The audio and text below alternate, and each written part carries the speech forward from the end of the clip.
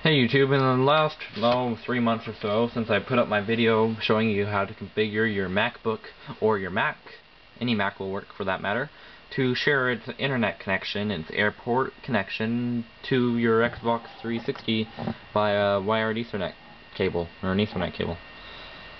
So today I'm going to show you how to configure that for AirPort Extreme. Before I was telling everyone you're out of luck, I don't know how to help you, I don't have an AirPort Extreme, but now I do. I picked one up this weekend, so I'll show you how to configure. First thing we need to do, open System Preferences, and I'm going to go ahead and zoom in. Now, I'm going to move this up a little bit, click on Network. Now, click on Ethernet, and it should say that it's not connected or whatever, I don't know. And normally it will say using DHCP. We want to change that to manually. For our IP address, type in 10.0.0.1. And for our subnet mask, type in 255.255.255.0 and click apply. Now click show all and click sharing. And we want to start internet sharing. So go ahead and check the little box that says internet sharing. Once it says share your connection from, click the little scroll down button to AirPort, and then to computers using Ethernet, and check that box. Go ahead and quit your system preferences now. Now, in Spotlight, type in AirPort Utility, or however many times you need the letters you need to type to get AirPort Utility. I just find it easier using Spotlight than going to your Utilities folder. Okay, now this pops up. You see your AirPort Extreme router right there. You see manual config there. There's my router, there's manual config. You want to know what? I really should have changed my SSID for my wireless network to Skynet, because that's the name of the evil computer network in the Terminator movies. Oh well, that's beside the point. Anyways, manual setup, click that. Alright, grab your pen and your paper. Where's my pen at? Crap. Here's my pen. Type, or write down this number right there. Write that down right there. Right there, the one that says IP address.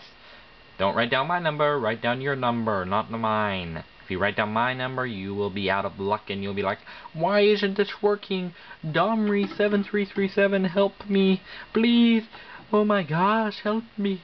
I'll be like, nah, watch the video again. Okay, now let's go ahead and click Network and click DHCP.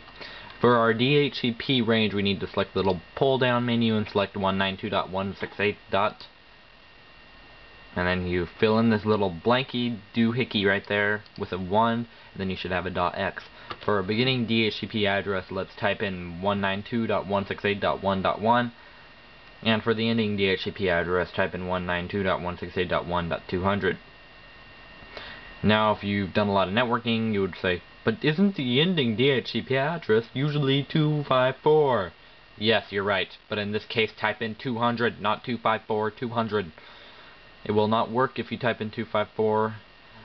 There's really no need to have 254 ending addresses, because I highly doubt you'll have 254 computers or Xboxes, or computers and Xboxes connected to your router. That'd be really cool though.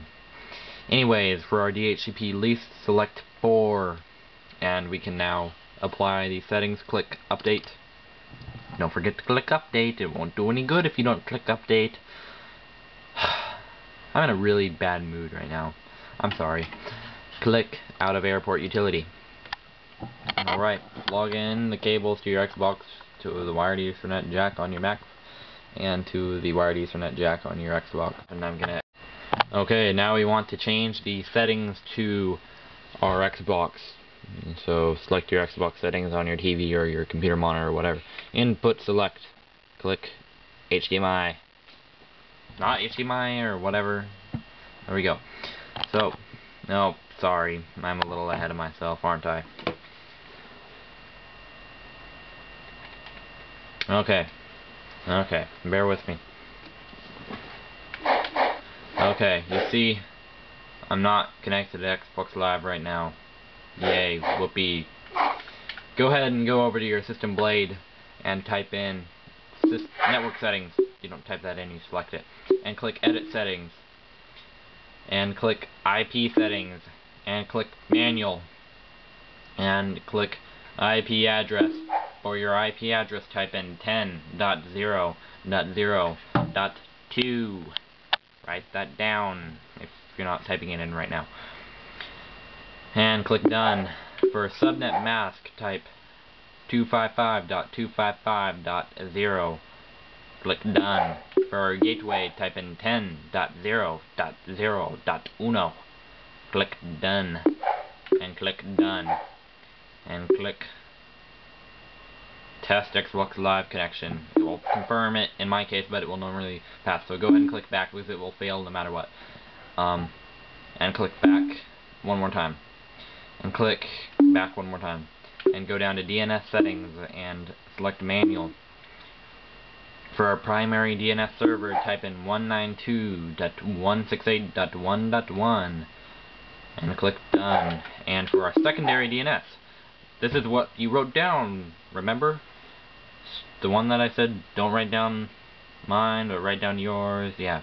So type in whatever you wrote down and click Done. Don't write what I have in there. Write down what you have written down. Capiche? Capiche? Click Done. Oh wow, I really need to change my ringtone. Give me a second. And click Test Xbox Live.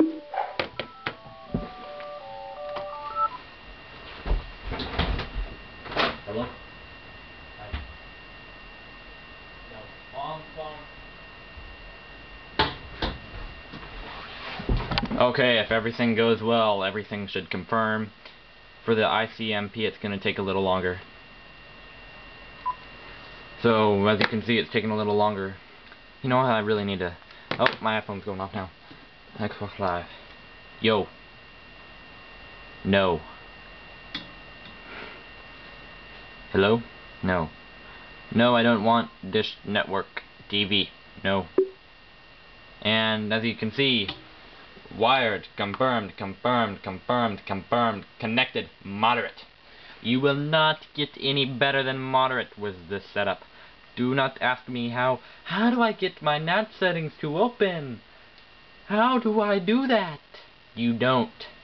Mine's moderate. If I knew how to change it, I would. But I can't. What I'm actually doing right now is I'm trying to create a preference pane option for macOS 10.5.1 for the NAT settings to hopefully make it open. I just don't have time, so I haven't even thought about how to do that or what to do or anything. So, anyways, yeah, let's go ahead and try setting in Xbox Live now. Click B, and Xbox Live. Domries, that's my gamer tag.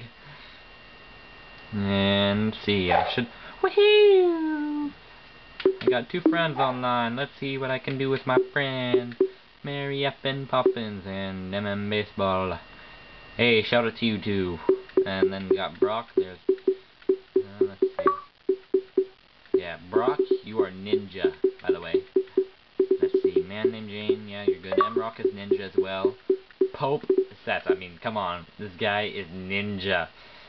Now, Garrett, if you had Xbox Live, I would say you're ninja as well, but you don't have Xbox Live because I know you're going to be watching this video. Anywho, yeah, thank you for watching. I can't help you with a moderate NAT setting. If I do get that preference pane option up and running to make this so much easier, I'll take these videos. No, I won't take these videos down. I'll just post that preference pane option in the video description. To download, I'll upload it to code.google.com. But anyways, thank you for watching.